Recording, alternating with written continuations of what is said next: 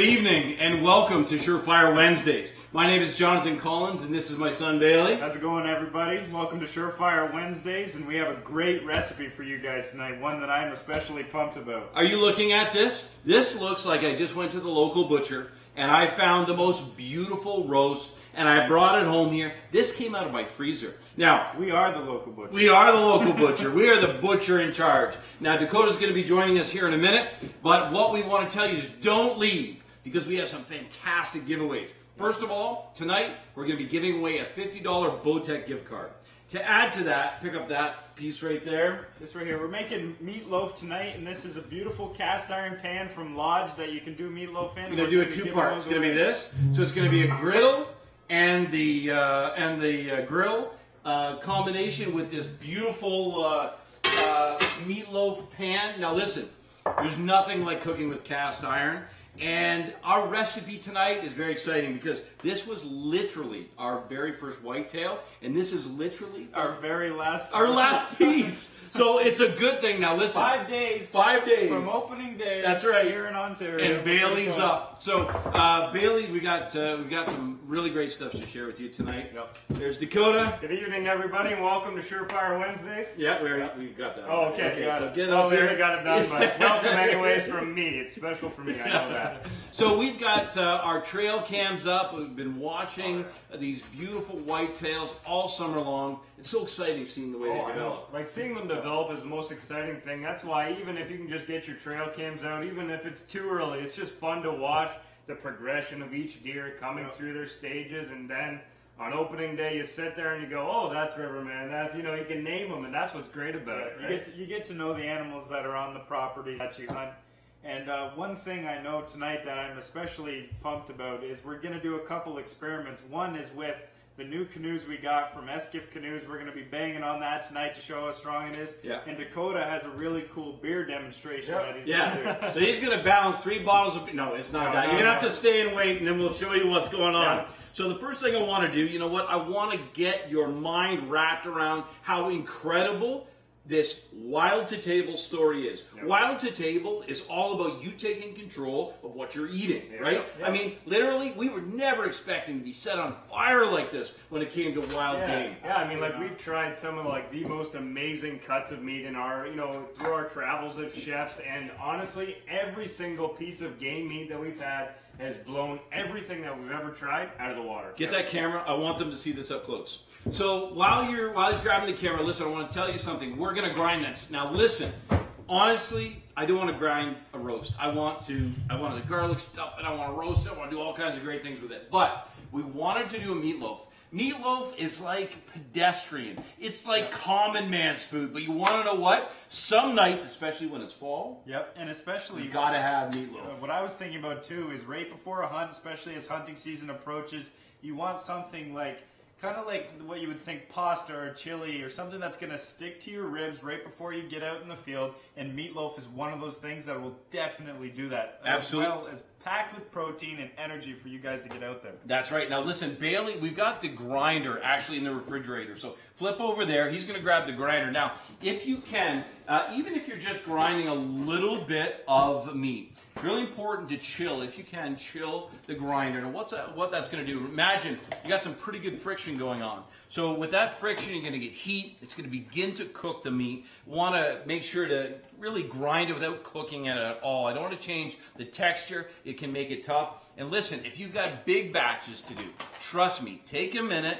and go through a batch, maybe run for 15 minutes max, then take a break, clean your unit, and then chill it, throw it in the freezer for a little bit and get it chilled down. Especially if you're mixing fats, guys, you're going to get a much better result if you cool that. Even if you have time, if you're thinking ahead, freeze it. Yep.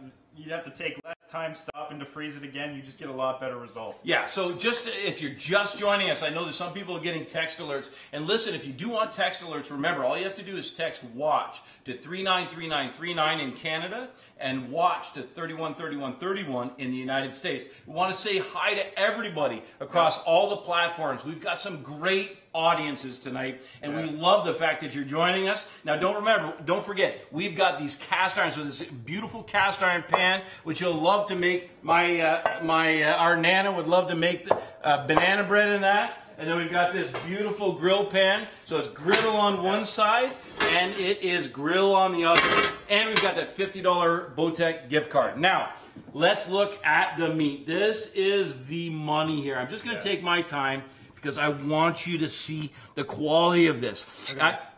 When we were doing this earlier, I almost had a momentary lapse where I didn't want to make meatloaf and just eat this as a steak. We almost switched the quality of this meat is unbelievable. We literally almost switched this to a steak recipe, okay? So that's a great point though, Bailey. Listen, if you are this is what you can do with these roasts. Are you looking at that? That is the best quality steak you'll ever try in your life. So what I'm going to do, have a look at that ground up close there. And all I'm doing literally is just making nice little cubes here. In volume as well, we got this much ground just out of the other half of this roast that we have. Yeah, so it's just a single roast, more than enough to do a couple really beautiful meatloaves. Now, one thing you should be thinking, if you're going to make meatloaf, why only make one? Everything that goes into the freezer and gets frozen and reheated, whether it's chili or a pasta sauce, whatever it is, it's going to be better. So why not make one? When you're making one, why not make two or three and make really good use? Now, I know all those of you who are, now this would apply, imagine this with elk. We've got some fabulous elk, mule deer. Don't just think whitetail. Let's go right across the big game spectrum. Now listen, tonight, later on, we're going to be talking to you about our trip up north. And we're going to be going up for bull moose. Imagine this. This would be amazing. With moose, okay? So we're going to do a lot of meatloaves. So literally, I'm just breaking this down so it goes into the grinder nice and easily. You can see the color and the texture of that. Yep. And then, Babe, what I'll get you to do is you can actually literally, while I'm doing this, just start grinding it. Start grinding it? So now, if you want, you could run this through a couple times through the grinder. But I'll tell you, it's so tender and it's so beautiful, it's not necessary. Now, you can see on the end there, let's have a quick look there, Dakota. We're using the small die. So that small die, that'll give me a nice texture. Let's see here. Yep. Got that blade inside there to cut the meat as it comes off. You just shove it through the tube at the top here, and it feeds all of that beautiful meat down there and pushes it out into little, almost like little sausage rolls, actually. Exactly. So if you have one of these at home, if you don't, the reason we're showing you this is because you can go buy an exclusive grinder, but this attachment is incredible because you can just add it to an existing stand mixer. Yep. Now we have a question. Yes, Cindy. Thank you. So this cut is off the hind quarter. It's one of the three muscles that are on the hind quarter. And so this is, you can see there's not a lot of connective tissue in there. We did remove most of the silver skin. You can see, I'll just kind of pull this over and just have a look at the color and texture of that. But that's it right there. Have a look at that. That is absolutely spectacular. Yep. That to me, that looks, behaves, smells, and it does taste just like a beef. Help me out here. Just like a beef. It'll come to me. No, it's okay. So let's start grinding. That was. Yeah. Sorry. Another question. Go ahead, Sid. Mike Myers wants to know, how do you unfreeze your meat? Pop it in the fridge? Yeah, so great question, Mike. If you're going to use the refrigerator to de-thaw, you're probably going to have to do it 2 days in advance, depending on the size. So ground beef will probably thaw overnight. A whole roast like this will probably take 2 days. Now keep in mind, if it's ground beef already, or ground venison already, you're going to be able to thaw it and then use it in the next 2 to 3 days max. Now the roast, when it's thawed, it'll last 3 to 4 days for sure. Keep in mind, now have a look at that. Look at that, beautiful. Oh, it's so gorgeous. Really? That just makes me, honestly, I don't know, we should make, this makes me want to make sausage. Oh That's yeah, good. that'd be great. Keep going. And those are 2 very good questions. I just want to take that time to let all of our viewers know that as we go through the recipes tonight and everything like that, that there are absolutely no stupid questions. If you have a question, everybody starts somewhere, and if you have something to ask, just go ahead and ask, and we'll do our best to answer it for you. Okay. Yeah, and the other technique would be to thaw it in water, right? Yeah, so the second technique, especially if you have less time, so let's say you get home from work, you want to make something, like you see this recipe tonight, and you're like, oh my goodness, I want meatloaf. So take it out of the freezer, get it out of the package if you can, then put it in cold running water. Literally, once it's covered, just a slight drizzle. And what that will do is that will effectively, it'll actively thaw it. That's the safest way to do it. You can use a microwave. I don't care for it. The best way is to get it thawed either in the fridge or in the sink. And keep in mind, that's going to keep the texture intact. It's not, you're not going to get any partial cooking in the microwave. And we definitely want it to be fully thawed before this, because you want to make sure that everything is more or less the same temperature. It'll make everything taste better. We'll get another look at this, guys. I just put the last of it in, and watch as this falls out. Look how beautiful the texture of this meat is. I'm so sad that this is our last roast, but it also just ends mean new beginnings, and that new beginning starts in 5 days. Listen, you better not miss. We need some venison in the freezer. Yes, Cindy. I won't miss.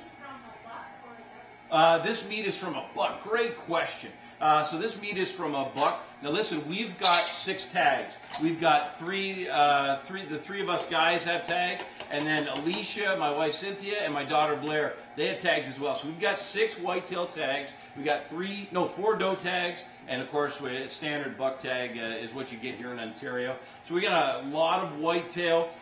The thing that I think we're most excited about for this season coming up is how many different applications we're going to get a chance to use. Instead of, we're going to, teach the steaks and marinating, we're going to get into sausage. We're going to actually make venison prosciutto. So we're literally going to take and we're going to dry this, we're going to cure it, and we're going to do some really, really cool techniques. Now, yep, thank you, sir. So just a quick reminder that if you have just joined us, Surefire Wednesdays is all about hearing from you. So if you have any questions, please fire away. We'd love to talk to you about it, love to get your questions, and we appreciate the feedback. Okay. Now, I don't know, how soon do you think Dakota should get into pouring this beer? Or should I think so, because we better flip. We got to do some prep. You go grab the camera, we better prep. Okay. So we're going to create a base, and the reason I'm saying we're going to do this base, Babe, come on over here, I want to show you this. So this is something, now, a lot of times in meatloaf, you're going to put breadcrumbs. You see it all the time. So the breadcrumbs are very clear to soak up some of the fat, soak up some of the liquid. Now, what we do is very different. So what I've got here is I've got this incredible, just grab a spoon over there. I want you to taste this. So this is an incredible mixture. Stay right on that, Bailey. That is a mixture of brown rice. We've got some spelt, some black sweet rice, and there's some split beans, sweet cargo rice. Good. Now, this mixture, I'm going to make sure, isn't that beautiful? Already seasoned that? Yeah, already seasoned, and you know how we did this. So just a quick note on this, because I want to encourage you. Now, this could just be done with water, but what really elevates it is to use chicken stock. Oh, okay. You can use beef stock as well, but that's really nice. That's what I'm taking. And these babies, you always have to have these. Listen, if you can grow a bay leaf tree in your backyard, I would definitely put one up. Yep. Mine will They're in survive. their raw form there. But that bay leaf is the easiest way to get incredible flavor into this rice. Now, the important thing, and you know what we got to do, Code? Yep. We got to get this out and get it cooled. So just like when it comes time at Thanksgiving to stuff the turkey, when we're putting this together, it's really important that everything gets cooled down. So we're going to cook some ingredients, but if we put that with the meat and then throw it in there, it takes 60 to 70 minutes to cook. And what can happen is you can get a danger zone. where bacteria can grow. So we want to avoid that. So literally, a stainless steel bowl is Stainless perfect. steel bowl is perfect. If you use ceramic or something, it's going to hold that heat and keep it hot even longer. But the stainless is nice and thin. So literally that smells so good. So again, this is something you'll hear us say again and again. It's all about the levels of flavor. So if you want to make exceptional food, think about what goes into it before you start. So this rice we're going to fold in. We're not just putting regular like minute rice. We're not doing so, okay? But nothing against that. But guess what? This is the cheapest ingredient you can possibly find. Some wild rice, red rice, and just make it taste great. So this recipe will also be available. But basically all we've done is some chicken stock and salt and the bay leaves and just cook it until it's nice and tender. And let's put that by the window. Most of the time, wild rice is local as well, right? So. It is, yeah. So, you know, those flavors, they go so well together with the venison.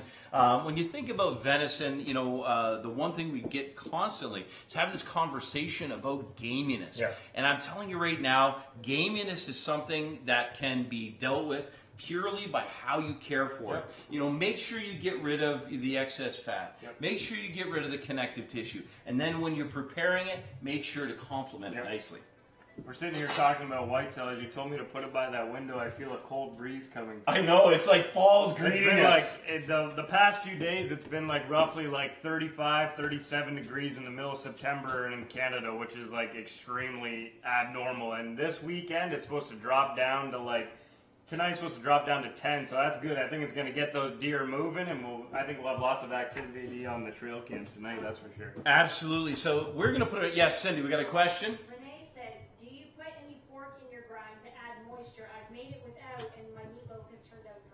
Great question. So do you add pork or do you add the fat to get some more moisture in there? What we're going to do is we're actually going to use bacon. So we're going to use bacon in the mix. It's not necessary, and I'll tell you why. It's a great question. It's Renee? Yes. Renee, it's a great question because we are going to put this flavor base, and that's the very next thing I'm talking about right now. And I'm going to have Dakota prepare some carrots. So we're doing carrots and celery, and I've got some beautiful shallots. Now, all of these three ingredients together, they have nice humidity, they're very moist, they're very fragrant, and they bring a ton of flavor and texture to it, but they will add moisture as well. And so one of the things that causes that dryness is when you have a super lean meat, and there's not connective tissue and there's not fat, it will be dry. So one of the things you can do, and one of the things we do a lot, is we'll actually take a little patty of this, like right now, make a little patty, put it on the grill, and literally just cook it just like that. No seasoning or anything. And just taste it. And it'll tell me, you know, just see what it needs. Yeah, just see what it needs. If it seems dry, you can add pork. You can just take, like you could take a pork tenderloin, you could take a pork butt, you could take pure pork fat, or even adding in some pork sausage could be really nice as well. That would work as well. How do you want these cut? So let's do paysan, so that's quartered, and a really fine slice. And then when he's done that, I'm going to show you, I'll show you this. Let's have a quick look here, babe. So I'm going to take the whole celery. I'm just going to take that bottom off. Look at that beautiful celery. Like a flower. Yeah, isn't that gorgeous? And I'm just going to roll these back. Now, all of these I'll save for other applications. But what I'm looking for here is the heart of the celery. That heart of the celery is going to have so much flavor. It tastes so good. And there's all kinds of other uses for the outside stalks. But this inner stalk, man, this is where the flavor's at. So that's good. You can go a little thinner on that paysan, like 3 to 4 millimeters. And all I'm doing right now is literally just slicing this so that as we saute it, it's nice and fine and we can get lots of flavor development. Now, imagine if I put this in raw. How much flavor would we have? You'd have a little bit of flavor. A little bit, not very much. It needs to be developed. And what you get as you saute this is you get all of the liquid kind of coming out. Any of the sweetness, you know, begins to caramelize. And you can see we got a nice fine slice. This will break down nice and cleanly. And I'm going to leave all of those leaves in. Get all that incredible flavor. I just love that. These new knives are great, eh? Oh, I love them. Fine steel, it makes all the difference. So I'm just going to heat my pan over medium heat. And I'm going to put a little bit of butter and a little bit of olive oil in that pan. So I've just got unsalted butter. And I'll put about a tablespoon in. Don't need a lot. and then a little bit of extra virgin olive oil.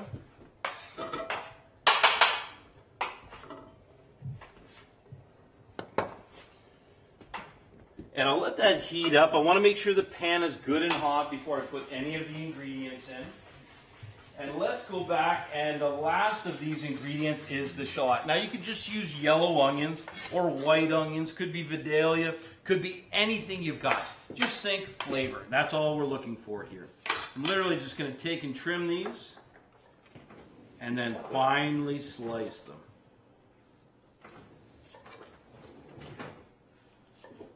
Beautiful. I love that smell. It smells so good. So the nice thing about shallots is they're very mild. Actually, I'll let you, yeah, go ahead.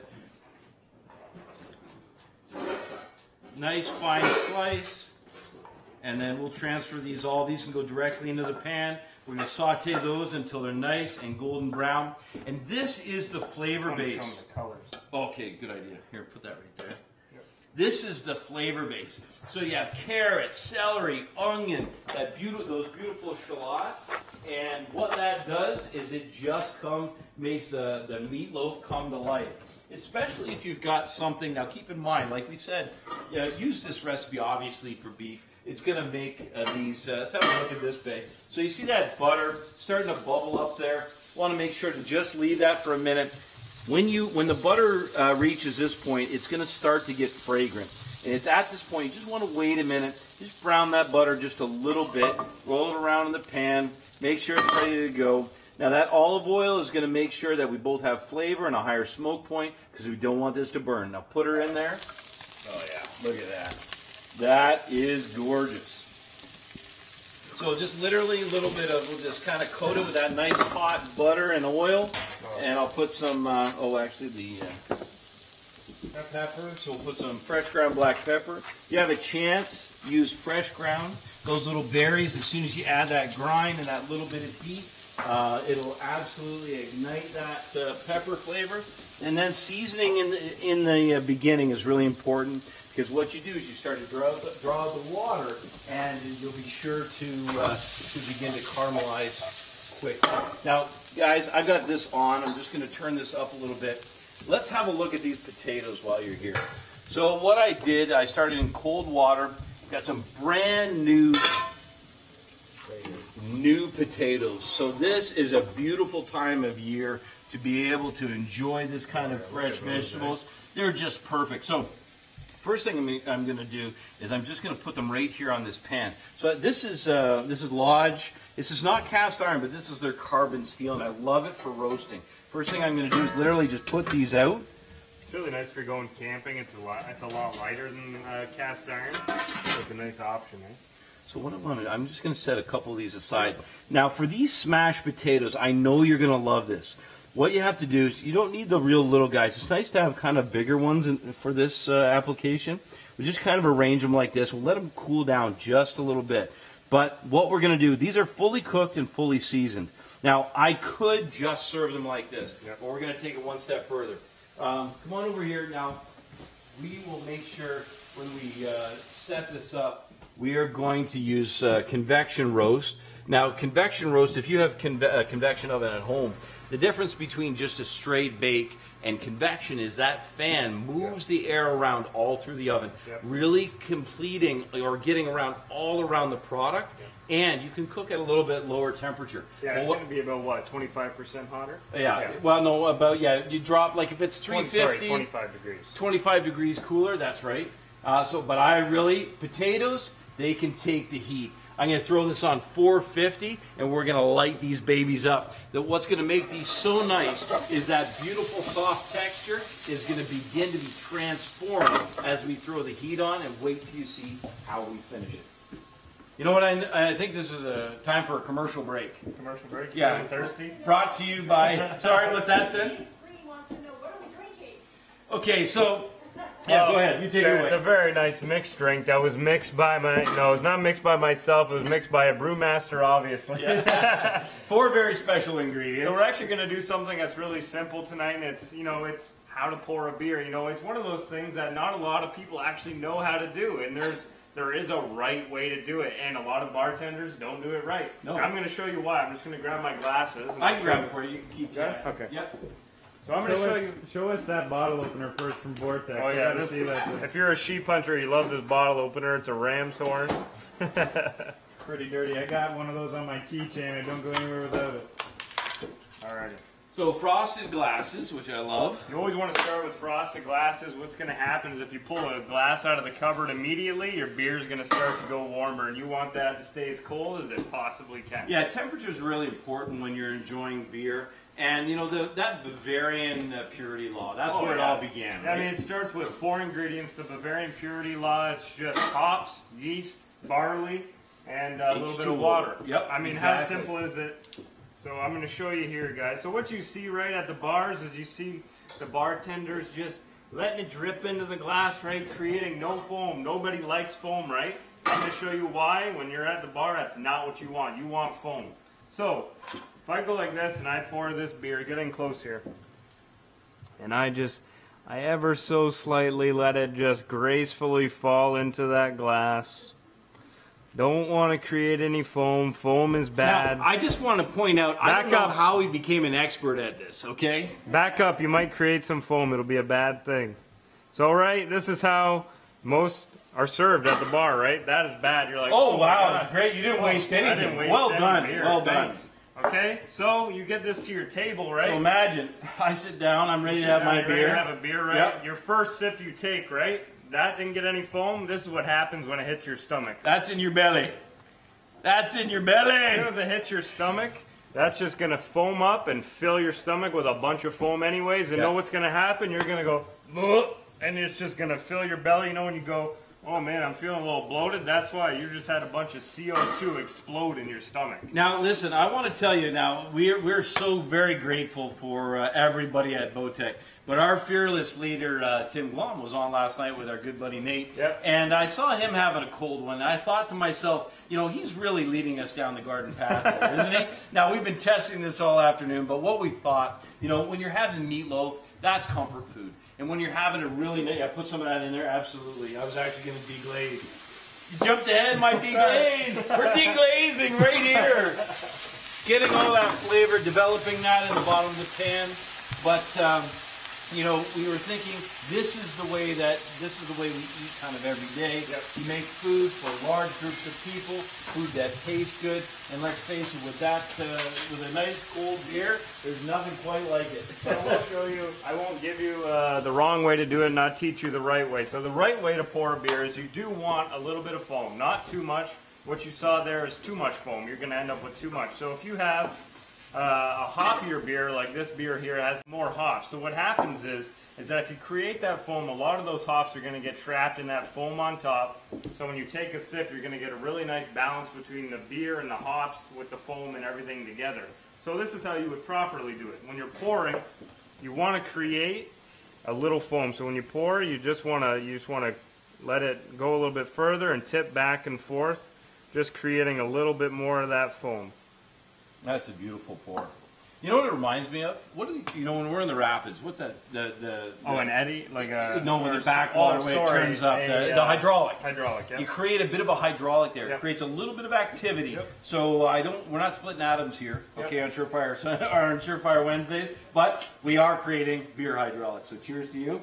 But it's better for it to happen in the glass than in your stomach, because all that's going to make is you won't be able to drink as much beer. And That's never a good thing. It sucks being cameraman when everyone else is cracking a beer. Yes, it is. Okay, so the beer, we used it to deglaze. Now I've got one of the secret ingredients for me, which is chicken stock. Listen, in a restaurant, in a professional kitchen, you are never without chicken stock. You are never without beef stock. Whether it's store-bought or whether it's something that you made, either way, you're going to get extra flavor. So this gives you that level of flavor. Now let's have a look in here again. I'm going to bring all that up. And what's going to happen is as this continues to cook, that liquid is going to reduce. And when it reduces, it's going to concentrate. That concentrated flavor, along with that beautiful combination of flavors, is going to make our meatloaf exceptional. How we doing, guys? Doing good? Doing good. All right. Got any more questions? I want to hear from you right now. Throw us a few hearts, throw us a few likes. Let us know we're speaking to you. Listen, we've got some things to, we got some business to attend to because we've got some giveaways. Now, I want to put this out to you right now. You need to enter this. All you have to do is like this broadcast, share this broadcast, tell us why you need. It's going to be this grill pan. Don't grab this, it's hot. This grill and griddle pan.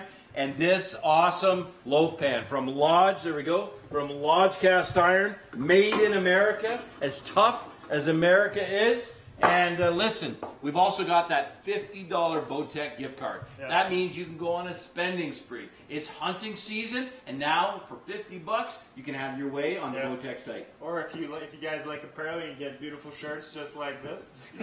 Yes. Okay. They don't make you look like that, though. Okay. All right. So listen, what do we got to do now? I got to check my notes here. Okay, smashed potatoes. So let's show smashed potatoes. This is my profession. Yes. So yeah, Bailey's nickname is Sasquatch for a reason. So this is literally what you do. Literally just press it down. Okay, I don't want to crush it too far. Just like this. Just literally smash them. Not too far. Like, don't Sasquatch it, okay, please? Just bust them open. Just bust them open. And this is what's so great about leaving the skin on. That skin is going to be crispy. It's going to be there's going to be so much flavor. So you see this? Look at this. Oh, man, I love doing this. This is something kids love to do. And this is, now listen, I'm going to tell you right now how we're finishing this because I don't want you to think, oh, man, that's just regular old potatoes. Okay, so smashed potatoes, there we go. We're going to finish these with some beautiful fresh chives and fresh Parmesan. It's going to be a beautiful finish. So what we want to do now, we want olive oil. Now, I had asked, we were looking to pull up some goose fat or bear fat would be perfect for this. Now, I want a significant amount of oil on there. Yeah, we actually, while you're on that note, we actually did a recipe a couple weeks ago where we did bear fat potatoes. And if you guys want, you can go back and look at that on Bowtech's website or just scroll through their newsfeed.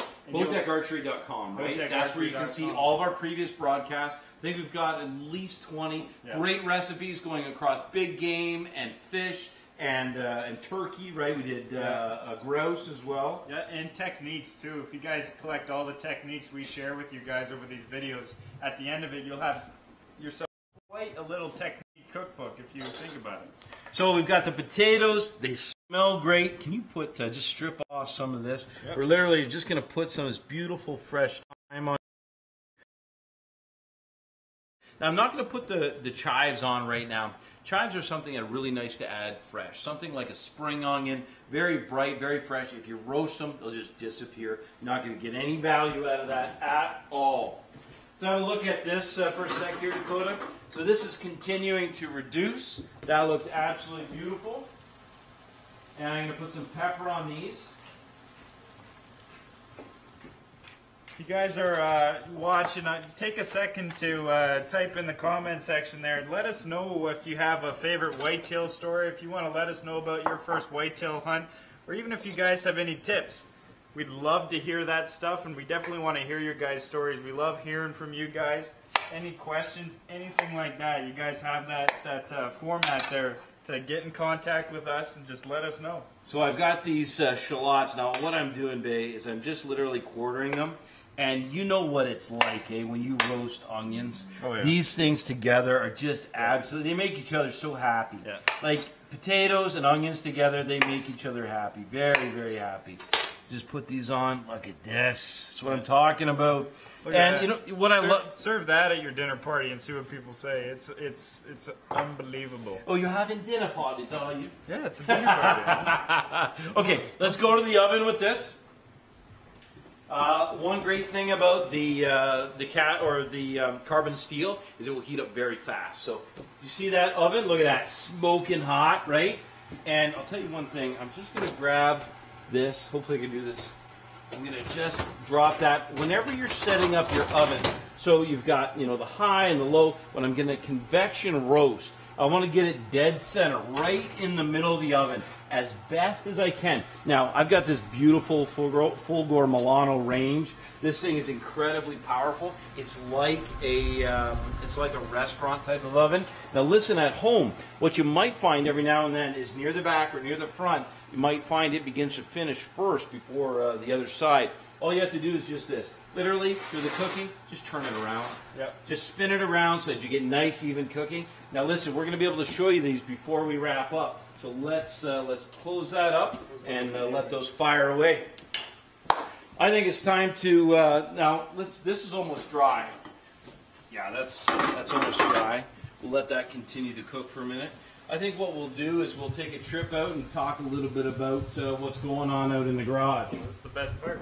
Yeah, so everybody, we're in hunting season right now. Everybody knows it. We're all excited. And so what we wanted to do tonight is just kind of give you an inside look into our hunting season, what we're up to, what we're doing, what we're using, why we're using it. We just wanted to show you all those little things. So let's start, obviously, the canoe in the room. The canoe in the room are these two beautiful Esgift canoes, right? We were up, I don't know if you saw our live from last week, we were up in Frampton, Quebec, picking these bad boys up. Yeah. Now let me tell you, these things, we went up to the factory, we try and partner with true, honest people, and let me tell you, these people, these canoes are handmade in Quebec. They're the most incredible canoes. These are cargo canoes, so we're taking these up to Moose Camp. They can hold 1,000 pounds each. So we got 2,000 pounds between the two. And they only weigh 97 pounds? 95 pounds. So I mean, I can pick one of these up myself and put it over my head, and then obviously we're powering it with our Honda BF4s there. The reason we have a motor on the back is because going down river isn't necessarily a big problem, but coming back up river with roughly 2,000 pounds of gear, that's a lot of work to be paddling up with one boat only having one guy in it. So he's not gonna paddle 1,000 pounds right back up river. So that's why we're using outboard motors on these freighter style canoes. Yeah, and these canoes can take it too. With these BF4s, there's no trouble carrying it on. And honestly, they're the best. Like we showed up at their factory and we walked in, and they were carving everything with hand tools. Yeah. It was amazing. It was amazing. So, and then we'll start. We want to just go through all our little stuff. So we pick up, these are really nice to use. This is what we use for our PFDs. It's just auto inflate. They're important in the environment that we're stepping into because we're going to be shooting a little bit of maybe class 2, between class 2 and 4 rapids. We want to make sure that, you know, if worst case scenario, we fall out of the boat, hit our head, as soon as the water hits this PFD, it's going to inflate and hold our heads above water until someone can help us out, right? So that's why we're using the auto inflatable PFDs.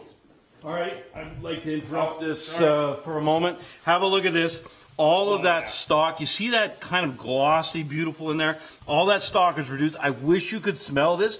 This smells like you want to take a scoop out of that. What's going to happen is that is going to transfer into all that beautiful venison. I'm going to go back to the kitchen, and I'm going to get this cooled down, so when we're back, we can bring it together. Keep rolling. So you'll see here we got jerry cans. Now, the jerry cans over there for fuel are just a couple. We have to take about 12 jerry cans up there, 23 liters each, to make this entire trek. Just the amount of space to go into our camp is about 200 kilometers downriver. So we got to make it to our camp, all hunt moose and bear, traveling around, then make it back to where the truck is parked. So we got to have a ton of fuel. So that's how we're packing them, is with the 2 jerry cans there. You'll see we're taking this Honda EU 2009, which is a really nice generator. Obviously, we're filming for our television show while we're up there, so we got to be able to power our camera equipment and everything. So this is a nice, really small little generator to get the job done. And one of the things you can definitely see, now listen, I'm pretty excited. we have, it's going to be a really, really exciting fall. You know, this really began a year ago, putting all these things in motion for us. So we've got 2 black bear tags. Yep. We got 6 whitetail tags. We got 3 bull moose tags. Yep. We got 6 turkey tags. whitetails. Yep. We're going to be hunting small game as well. Oh, yeah. We're going to be doing grouse, ptarmigan. Yeah, up there we got ptarmigan, we got red fox, wolves, all kinds of stuff. So it's going to be a lot of fun. Now, if you've watched The Outdoor Chef, you know our colors. Yep. Our colors are gold and black. I just want to point out my brand new arrows. I don't want to say they were made for me, but it kind of feels like they were. So you'll see this is, and we'll play a little video in a minute. You'll see this is the Bowtech Rain, the Bowtech Rain 7. Yep. This is the bow that I used to take my very first whitetail. Something that I will absolutely never forget. Being a bow hunter, and I love hunting with shotguns and rifles. Yeah, me too. I love the full spectrum, but I have to tell you, there is nothing like the discipline. Have a look up there. Our Warthog archery targets. There is nothing like the discipline of literally every day going through the mechanism, the muscle memory, the discipline of practicing. Matter of fact, this is a really good time to tell everybody. You've seen our set for the past 6 months. Yep. We have something very special to share with you. Yep. We're moving to a farm, and we're pumped about it. So listen, we are literally, you'll notice around here, where everything's getting packed up.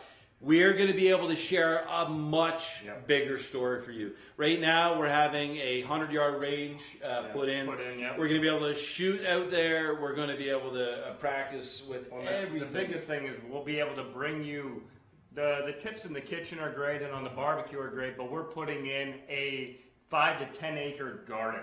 So I mean, we're going to be able to show you how to grow your own crops, so you can completely rely off the land if you choose to. You can hunt your own game and grow your own vegetables if you want to. And if you happen to be in the city, we're also going to do something else. We're going to do what we're calling our postage stamp garden. We're going to do a garden that's going to show you with just a few seeds how you can yield probably $1,000 worth of food that you can store. So listen, we are the Outdoor Chefs of Wild to Table. We are all about every aspect of food, and we are so excited to be able to show an ongoing story with you. And many thanks to all of our incredible partners, Bowtech Archery in particular, but Honda, Sitka Gear helped me out, Lodge Cast Irons, Zwilling, Cuisinart, Grizzly Coolers. We literally, Carhartt and Dungarees, we couldn't do it without Vortex Optics. I mean, been with us from the start. Our Grizzly Cooler fits real nice in this canoe. It really does. And I'm telling you, it looks good. There's a gold and black again. Again, look at that Outdoor Chef logo. Now, like when we go up there, we're going to be in a place called the Hudson's Bay Lowlands. And so it's, what would you say, probably about 2,000 kilometers north of here? Yeah, not quite. 1,500 kilometers north of here. So the temperatures are already low up there. So by the time we get up there to do our moose hunt, temperatures are going to be low enough to basically almost keep this meat just in game bags in the canoe. So all that right there is going to be full of pickerel and grouse. And small game. I'll be after a varying hare, cottontail, all kinds of really exciting things. Really fun stuff. So anyway, we love the fact that you're joining us. If you're just joining us or if you're just tuning in, we have a $50 Bowtech gift card to give away. And all you have to do is like this broadcast, share the broadcast, and tell us why you need that $50 Bowtech gift card. Also, the Lodge Cast Iron, we're giving away the griddle and that loaf pan, which is going to be perfect whether you're making a quick bread or doing like tonight, you're doing a wild venison meatloaf. So I know we've got some great trail cam footage. So let's have a little powwow here. We'll check out this footage because you're going to love this. I think the most exciting thing about trail cam footage is just that window into what goes on when you're out there. I'll tell you what, let's start off with something a little lighter. Let's show them the ring-tailed critters. So this is a family of critters. Are you looking at this? 1, 2, 3, 4, 5? Yeah. And I think these little babies there. All these little babies. So, this is the best part about hunting, I think, is that window into the outdoors. This is where hunters really are the conservation people. We're the voice in the outdoors, and I'm telling you, this... Look at a little scurry away there. Watch this. Yeah. He's like, guys, where are you going? That's awesome. And then, so this is now we're just rolling here now Yeah. this is a bachelor party, right? Yeah, this yeah. is It's some a young little bucks. bachelor party that's going on here. We got about $3. You'll see one in the forefront there, one, and then a couple in the background. Now, there's some pretty cool deer in this group here. You'll see the one in the back there is actually, one side is just a little spike. He's got like two little got a nubs. nub. He's got two little nubs in the back there, but a huge rack on that right side. So that's really exciting. He's a non-typical. We've never seen that deer on this property before, so that's exciting. We thought in honor of Tim, we might call him like Lopsided Louie. Since he had lopsided Larry. So you can see this property is very active. This is one of several properties that we work. This is our one of our base farms that's got over 1,000 acres. Yeah. You know, we don't hunt with outfitters. No. Because we're really trying to show I hate that word DIY. Yeah, yeah. It's you doing a hunt. Yep. You know, like it's extremely expensive and access is tough. Yep. So what you have to do, and that's one of the things I think Sean, who was just on before us. Yeah. You know, he takes a great deal of pride Public in land. public land.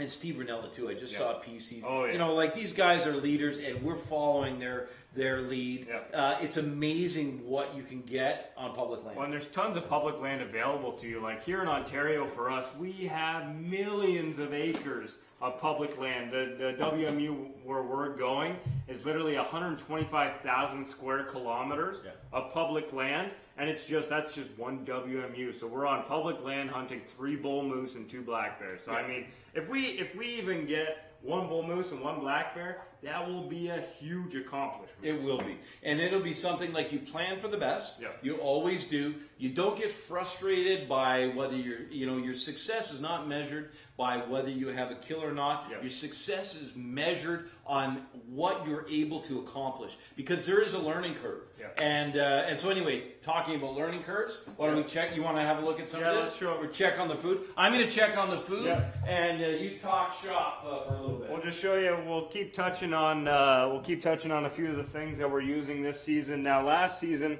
we found these Magnus broadheads, and I mean, dude, just check those out. Look at them. They're bad. They're dirty. Look at those. So those are getting the job done. And a little quick tip I want to show you here. So you'll notice this little thing here, and you've all seen these. So you actually see this one's dying. This is a Luminoc for the end of your arrow here. You can see this one's dying. So a lot of time the batteries are extremely expensive to replace, or some companies don't even have batteries for these. So a little thing to look for next time you go into your local outfitter shop like Cabela's or Bass Pro is ask for these. And where you're going to find these is in the fishing section. And what these are actually, they're float lights for buoys for fishermen. So look pretty identical, right? They are. They're the exact same thing. So you just have to pull this battery out and replace it with that. These are $5 in Canada. So in the US, that's going to be $2. It'll cost you about $2. So I mean, that's a steal. You want to have a little fun? Oh yeah, we gotta have some fun. Okay, guys. So you probably saw us do this test last week. This is the front. This is the front of one of these canoes. They were kind enough to give us a front to beat up. And so these canoes are made out of something called T-Formex. Yeah. And it's something that they developed, Skiff themselves. They developed it themselves from scratch. And so you can see this design here. And then hit it. Hit it? You gotta hold it. Okay. You gotta do what I did. So I can Hey, give it a do good me a tap. favor and don't chip a tooth, okay? I won't do that twice. Okay.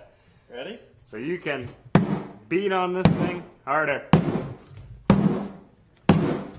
Okay. There we go. Ow. Nothing. Nothing. Nothing. This stuff is hard as nails. You can literally wrap it around a rock, and even if they have a picture of it, even if you wrap it around a rock, bend it around the rock, you heat it up, It'll come back. It'll come right back to its original form. Yeah. So what this is? It's actually 2 layers, and they heat it up to 350 degrees Fahrenheit. And when they do that, that layer expands within and makes it rock hard. All right, guys, now we got to get started on our charred tomato gravy. So, doesn't that smell good? So you can see here, this is cooled off nicely. I'm going to take it, I'm going to add some rice to that. I'll add a couple cups of rice. I want to try that. I didn't get to try that. It tastes amazing. And then what I want you to do, babe, Yeah. is I'm literally going to take and we're going to pour this in. So red that meat is, eh? And just take your time. Don't overwork it, but just Mix bring that together nicely. And coach, just have a good look at that. See how that comes together. You want any herbs in here? No, we've got some pretty good flavorings going in there right now. Just keep turning that over. Mix it thoroughly. And you know what? I think based on how much is in there, let's add a bit more of this rice. Yeah, go for it. Yep. So you're not really cutting any flavor. The rice is going to absorb a ton of that flavor. It's going to look good. It's going to taste good. Now let's put this charred tomato together. So one of the great things about things like tomatoes and onions is that they can take a ton of heat. So what I'm going to do is literally I'm just going to take, and this is so simple, I'm going to quarter these tomatoes, take the stems out. Now remember that griddle that we're giving away tonight, I've got that heated up in behind me here. So what I'll do is I'm just going to add a little bit of oil. Yeah, and a perfect side note for this grill we're giving away. A lot of people like to think that cast iron is mostly used for the campfire or anything like that. We have this thing in our kitchen on the stove top, ready to be cooked on. All the time. And this is great if you got things like these little burners where a lot of the food kind of finds their way in there and makes a mess. This is real easy to clean, and with the Lodge cast iron, it's insanely easy to season this cast iron. All you gotta do is give it a wash down, get all of that stuff off there, and then dry it off and hit it with some oil and then bake it off, and then you have perfect cast iron, won't rust, and it's a lot easier to clean up than trying to get in there in your stove. I've got a jalapeno here as well. I love the heat. I'm going to leave the seeds in. We'll just toss that right on. Notice I'm just giving it a nice little coating of oil. We're going to turn it over. This will cook so fast. I love this type of cooking because this is the type of thing you can easily do at the campfire. Now, with the onion, I'm simply going to trim both ends. You asked a question? Got a question on? James Green has a tip. Since you asked for tips. Good. Yeah. He said, here's a tip. If you shoot a doe, keep her tarsal glands in the freezer and hang them when we're going after a buck. Oh, that's a good idea. That's Man, really that's good old idea. school. Thank you for that tip. That's That's awesome. a good way because we have doe tags this year. It'd be interesting to take a doe and then try and do that and see if it brings the bucks, and that'd be actually really interesting to try. Yeah, it's funny. Thanks for that I tip. just read that in Outdoor Life. Well, Yeah. but you know who? Are you from Outdoor Life? Be honest. No, but you know who I was talking to when we were at ATA. Everybody has used Tinks, I'm sure, and so I ran into. I had the privilege, and He was awesome, eh? yeah, Tink. I mean, he's old school boy. Big I'll tell you. American flag shirt on. So I was like, how did you get started? And of course, he told me, that was basically what they did, is they kind of dissected the does, and they began to understand, what it was that the bucks were after. And so one thing led to another. But actually, that just reminded me of what they did originally to get started with Tink. So I'm going to take this onion, and I'm going to just put that right on. It's actually interesting because I've always wondered how they get that smell. That those bucks like how they kind of extract that and get those does to come. Yeah. I've always wanted to know that. We got lots of tomatoes on there. And the only thing you have to watch, see that tomato charring? I want that. I don't want it to burn. So I just turn it over a few times. And I've got a couple tomatoes. I've got an onion on there. Well, what this is going to do, I know you've had it. I know my mom did. And I'm sure that your mom did too.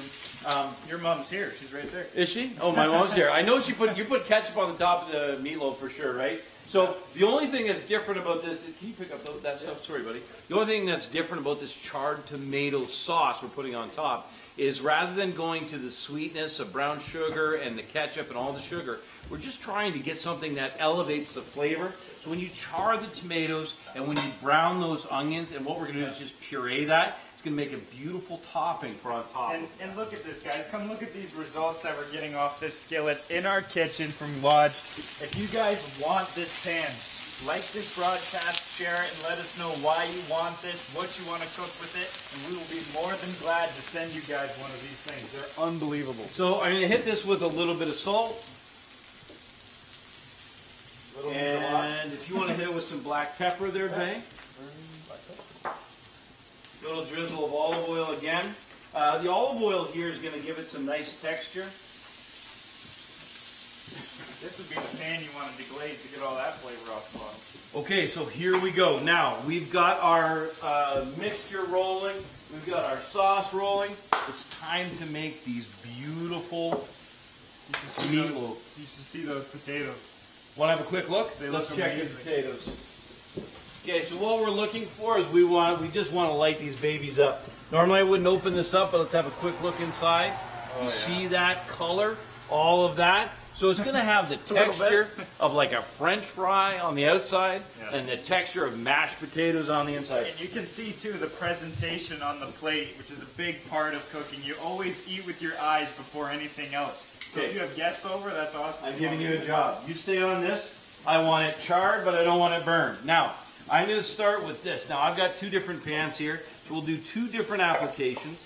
Now, one of the things I get a lot of questions about when it comes to seasoning cast iron is how to care for it, how to look after it. Now, both of these pans have been used. But what I did before tonight is I just used a little bit of vegetable oil, and I baked them off so they went in the oven. You did it, yes, yeah. I commissioned it, okay? So what He's a great delegator, guys. He's really good at it. Delegating is a difficult thing. So literally all we're going to do is we're just going to tuck this in. You all know this step. But I'm telling you right now, that color, that flavor, the rice and that beautiful carrots and celery and shallots, it's going to make a gorgeous, absolutely gorgeous meatloaf. And like I said, keep in mind what you can do is you can make several of these in advance. As a matter of fact, what I've done often is I take this and I put some parchment in the bottom. I mold it just like this. And then what I'll do is take and unmold it and then freeze it so it's actually not even cooked. You can freeze it raw or you can freeze it cooked. Either way, it's going to be beautiful. If you've got any questions right now while we're doing this work, now is a perfect time. Remember, we've got a $50 Bowtech gift card. Yep, one's in. So that looks beautiful. And now what I've done is, if you want to do a version that you can serve wedges. So the wedges are kind of nice. I like this idea. So what we'll do is we'll literally put that in a round pan.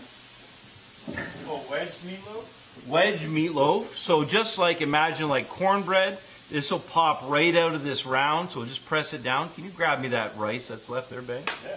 And what I'm going to do with that extra rice is use a fork to break it up. If you need to break up the rice so it can be handled, just use a fork.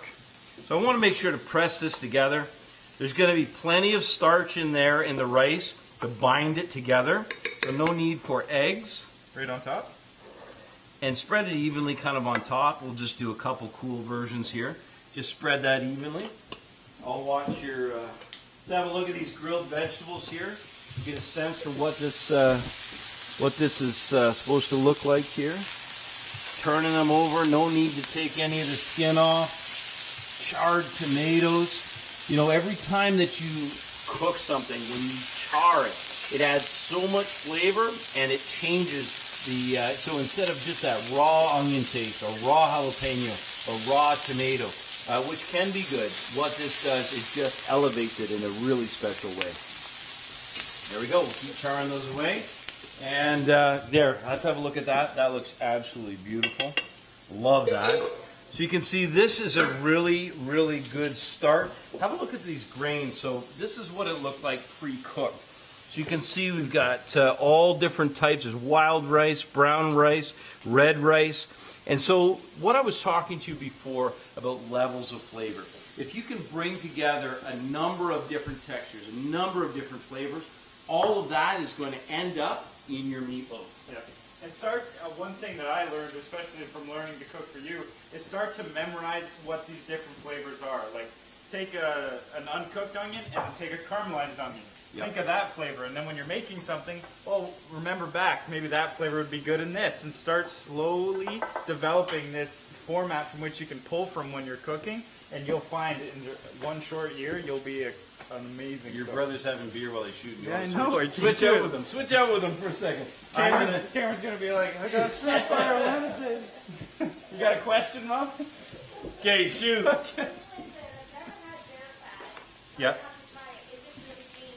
The bear fat, honestly, I was blown away by the consistency of the bear fat. So what we did is, as we butchered the bear, we were careful to remove all the meat, separate the fat, got it chilled down right away. I really believe. And any fat that didn't look right while you're on that point, any fat that didn't really look right, we didn't keep that stuff. No. So I really believe how you handle any wild game is the key to how it tastes. I know it just seems logical, but you know, you're not always thinking that. When you're out there hunting, there's a lot of things going on. You know, you can, you know, maybe you have to track the animal. Maybe you're in adverse weather conditions. Maybe you're fighting, you know, dark or light it's situation. 3 o'clock in the morning with a bear 100 yards this way and And a a wolf pack of wolves. around. That was Either us. one. That was us. Exactly. We have the videos to prove it. So preserving the integrity of it means handling it properly. So we got it chilled, we got it separated. When we got it home, we used low temperature to render the fat. It took all day. And what came out, if you check out that previous recipe, what came out looked like a little bit like goose fat, a little bit like pork fat. It tasted so good. And when it went firm, it was just like butter. And to answer your question of gaminess, that night we had a big crowd here. We had my girlfriend, all of our moms and everything like that. They all tried it and they all loved it. So, and they're not used, if something was really gamey, they may not like it, but they were eating that stuff like it was candy. And we poured it on top of those potatoes and it was good. Want to swap out?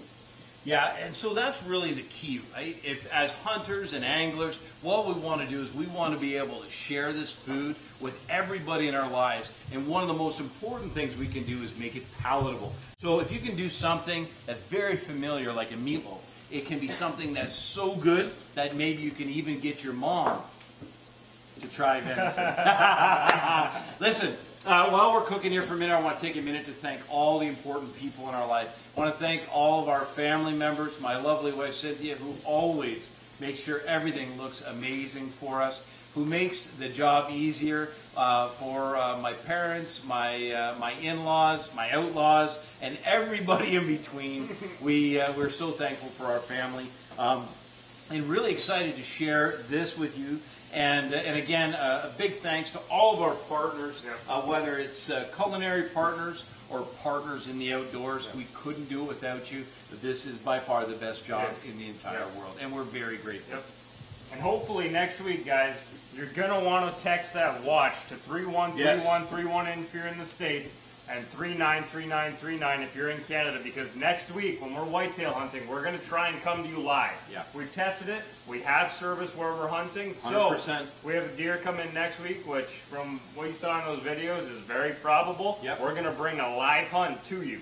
And so the hunts are going to go like this. So we've got this great system of you know, kind of a rotation between us guys and then the girls. So I went first. I don't know how that happened, but I went first. And then you went. I don't know how that happened. I think it was an age thing. So Bailey hasn't shot a whitetail yet. So no, his first is coming. He's first up. He's in the hot seat. He's ready to roll. So we want to bring you the live hunt. Now by the way, all of our content is available at My Outdoor TV. My Outdoor TV is our broadcast partner, has been there for us right from the beginning. You can go there. We've got over 24 recipes on My Outdoor TV, and right now we've got another couple dozen to add. They're going to be coming up in the next couple of weeks. You want to pick up that gorgeous bow? Show them my outfit. Okay. Guys. This is my outfit. I'm set up on the Diamond Deploy SB. It's an amazing. He's rocking the outdoor chef colors too. He's got the gold and white here. I like the white so I can see if I got the right chef. We got all retooled this week at Archer's Nook here in London to get retooled and ready to go for the season. We got some nice FMJs on there. Oh yeah, and then My amazing sister-in-law has got into leatherworking, and she makes us all these amazing little things that fit us out in the outdoors. This one was my bow holder. Yep. It's awesome. They even got my nickname tattooed on there, Sasquatch. So one of the things, you know what, I want to just touch on, this is almost finished. Yep. I want to touch on some of the, I guess some of the nonsense that we've kind of dealt with in the outdoors world in terms of how we support each other. Yep. So listen, I'm just going to tell you straight. If you got new hunters, you got old hunters, there's about 100 different ways to skin a cat. Yep. There's about 1,000 different ways to hunt wild game. Yep. So what I want you to encourage you to do is support your local or support your fellow outdoors men and women. Yep. We're in this together. We're protecting our history. We're protecting a legacy, Yep. and we're creating something, and we're a steward over something that we're going to give to those in the future. I've got young kids. You've got young kids. Yep. So let's stick together. We're a tight-knit community. Let's keep it that way, and let's find ways to change the world around us in really powerful ways, one meatloaf at a time. I wanna see before the night's over. I want to see that video we got of last year's hunt of your whitetail. I want to see that tonight. Actually, you know what? Why don't we do that? Let's cue that up. We're going to cue up a little piece we did last year. While they're doing that, I'm going to get this charred tomato sauce ready. Head out there and have a look. I love our shop too, and this is the best shop. Half of it's packed up, like Dad said, we're moving, but this is our amazing shop. yeah, our new shop is going to be about twice the size of this one. So This is where we work, so we're constantly reminded of who keeps us going and all of our great partners. Yep. So this hunt is actually from last year.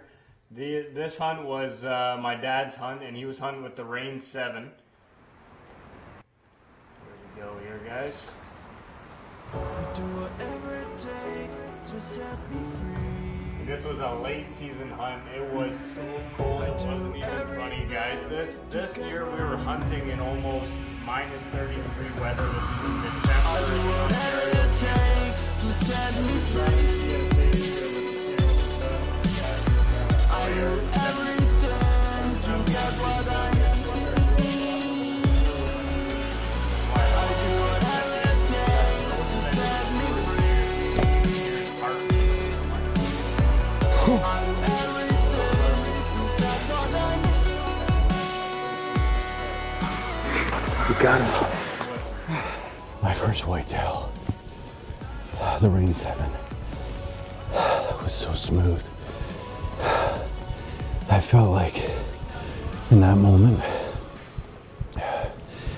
that there was no distance between the trigger, the string, my arrow, and that beautiful, beautiful buck.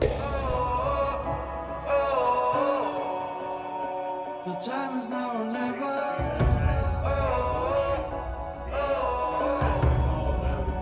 Cause nothing lasts forever. On his face there. That's what it's all about. And this year, like my dad said, Bailey is up first. So I can guarantee you, Bailey's been always a little bit of a, not a softie, but he has a very fond heart for animals. So I can guarantee you he's going to be very emotional when it comes time, and that's okay, guys. I mean, that's what it's about. If you don't have that, I don't think it's, It doesn't mean anything to you. it doesn't mean anything to you. And Yeah. you can see in that moment when he was sitting there in that tree stand, it meant so much to him Yeah. to take that animal, to harvest that animal, to have the meat for his family, to have all of that. Well, the excitement too of what happens when all of a sudden you're responsible for gutting and for quartering, for then butchering the whitetail. Yeah, And responsible for our life. and yeah, exactly. So it's something that listen. Like I honestly, as I was saying earlier, I can't wait to share all the recipes Yeah. this year, all the experiences. But you know what? Let's have a look at what now. These potatoes are ready to Ready to roll go. in here. I just want to say one thing, Cody. You take this camera for a second. I want to say one thing that really stuck with me always. When we took our hunter education course, our teacher Emad, he's a great guy. And he said no matter what you're doing in the outdoors when you're hunting, he said every time you fling an arrow or shoot a bullet, that your name flies with it. And that stuck That's right. with me That's so right. much. Yeah, absolutely. Sorry guys, it got a little sappy there for a second. Let's do potatoes What? first. What? Hey, men cry too. Watch yourself. I had Okay. to apologize to him for getting too sappy there for me. That's okay. You guys don't have to be so mean. So let's do the reveal here. This is something I think you're going to love. Love, love, love. So, nice and tight. You know, we've adopted this this military application and used it in the kitchen. Slow is smooth, and smooth is fast. Yep. If you show these ingredients a little bit of love and take the time to finish them up, I don't know where you're going, but these are good close up. You're back over here. Trying to get out You're of not it. off the hook yet. So what I'm going to do first of all is I want to, in honor of the Rain 7, just take and put that cork down there. And careful because this is screaming hot. Yep. So first of all, the nice thing about using the steel is I don't have to race and fear that these will cool down for service. These are ready for service. They'll hold for service for a good long time. Now, what I want you to do, Bailey or Dakota, whoever's up next, is literally just, look at this. We're going to rain this parm down. Look at that. You just coat that baby. Just make it look like a snowfall, will you? I will. Yes.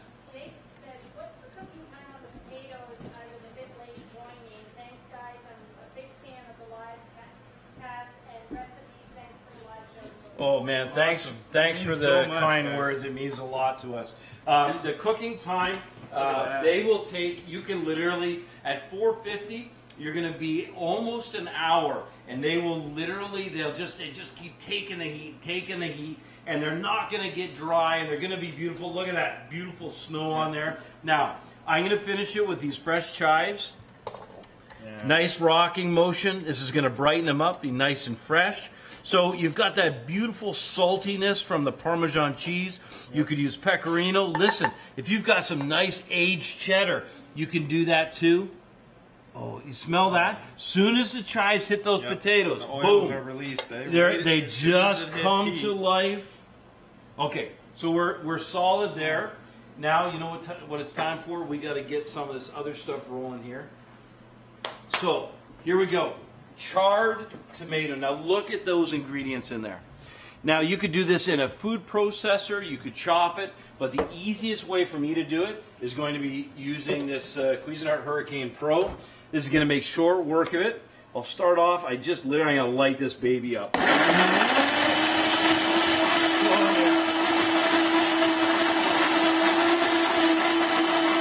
Now the reason, I'll pause this for a second. The reason why I want to use a blender rather than just chopping it up is for texture and to mix it all together. I want to make sure all that. Now let's get a nice little close up here, Coach. Let's have a look at this as I pull this off. This is, oh my gosh. Are you looking at that? That is absolutely gorgeous. So what I'm going to do now, so what this smells like, it smells like charred onions, beautiful roasted tomatoes, and I get that jalapeno as well. And so what I'll do is I'll just grab a ladle here, and I'm going to take this and come check this out. I'm going to take this and I put this right on top. So that is going to be my beautiful coating on top. Yeah, forget the sugars and all that from ketchup. Take something that you can go out and get in your garden and turn it into something that you've never had before. Well, and keep in mind though, babe, right? One of the things we did by sautéing this is we developed that sugar. Yeah. So it'll have a sweetness, but it'll have a really natural sweetness. So I'd take this. Can you drop that oven down to 350? Yep. We're going to take this. Now keep in mind, we're using rice because the rice is going to bring up, and it's going to soak up any of that extra flavor, but any of the extra fat, any of the extra liquid as well. So this is just a beautiful topping. Now, you know you've had meatloaf. You know what happens to that. It's going to get nice and crisp on top. What I'm going to do is I'm going to save the rest of that, and we'll use that for an actual gravy. But these, let's take these to the oven. Grab that one. So again, we'll tuck these in here. Meatloaf away. And again, guys, we got that loaf pan as a giveaway tonight. Like and share this broadcast. Tell us that why you want it, and you could be cooking this exact recipe in your kitchen soon. So our good friends at Lodge Cast Iron, remember Lodge Cast Iron is made in the USA. We love that. It's got to be North American or we're not interested in it. These recipes can be replicated easily. A few simple ingredients and the right tools make all the difference. The same is true when it comes to whether you're using firearms or bows or boats or motors or any of this. You want to eliminate frustration in the kitchen, you got to have the right tools and the right ingredients. And if you want to have success in the outdoors, you got to have the same thing. Yep, you gotta have the right tools to get the job done. I think we actually got everything finished. I think we did. I think it's the first time. That's really nice. I love these potatoes. I'm not touching these. We're going to take a picture of these. So you guys are gonna see this with the. We're gonna post the recipes as soon as we're done here, guys. We're going to wrap this up and Take then the we'll take pictures of the finished product. But again, we want to encourage you. Come back every week. Surefire Wednesdays is all about you. It's all about the viewers. Yeah, do we have a question?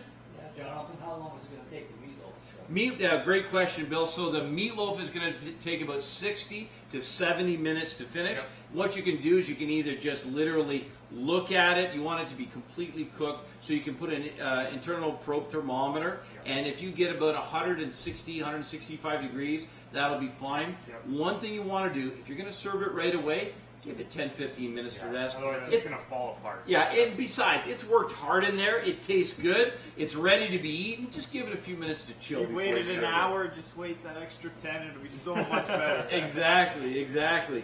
So you want to make sure the other telltale signs when it's finished is, what does it look like? Does it, has it developed a nice crust on top? Yep. It'll slightly separate from the sides of the cast iron. So as the meat cooks, it'll shrink just a little bit. You'll see lots of fat on the outside. What you can do is when you remove it, you can literally just set it on some paper towel or on a cloth. My mom used to nearly kill me if I used this for anything other than drying dishes. But it's really good for soaking up extra fat or any extra liquid. But give it a chance to rest. Rest it covered if you can. It'll keep the heat. Yep, go for it. Keep in mind, all these make incredible leftovers. And stay with us, like Dakota said. So Sunday morning, again, take the time, text WATCH to 313131 if you're in the United States, and text WATCH to 393939 if you are in Canada. We're going to be coming live to you, hanging out of the top of a tree, looking at some beautiful whitetails, and that's just the beginning of this fall's hunt story. Remember, we're talking whitetail, moose, wild turkey, grouse, you name it, we're on it. Sunday morning, 10 o'clock, one of these arrows is going to be red. You just jinxed yourself. I didn't jinx it. Okay. It's called fate. That's called fate. Okay. So hopefully we'll see you Sunday. Yeah, sorry, I didn't mean to do that.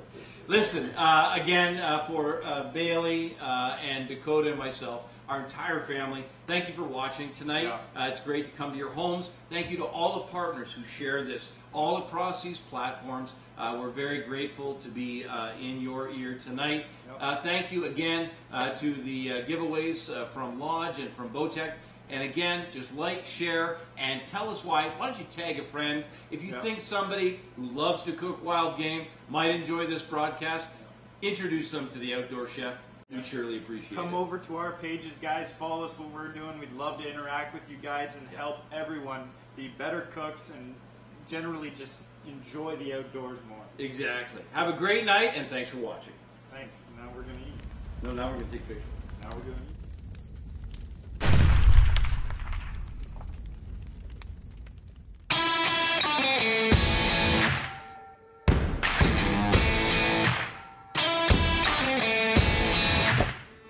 Whew.